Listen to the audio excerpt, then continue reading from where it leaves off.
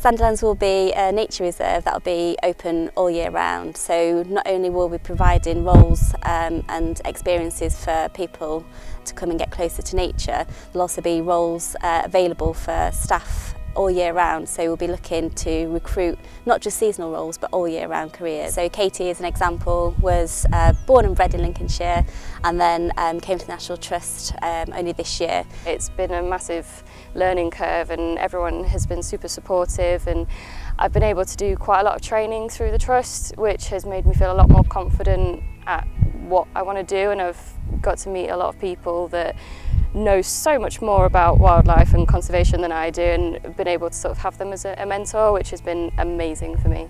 And we've really supported her in developing her career so far, but there'll be lots of opportunities at Sandilands and also at Gumby over the next 2 years, with opportunities within ranger roles and food and beverage roles, welcome roles, and also we'll have roles within volunteering to support our wider vision for Sandilands. It seemed like a really great opportunity to be able to get my foot in the door and actually start building my career without having to sacrifice being with my family. The outdoor space is fantastic, and the local culture and history for anybody that's interested. There is lots of opportunities for young people growing up in Lincolnshire. Houses in Lincolnshire are a lot more affordable, especially for a first-time buyer on her own.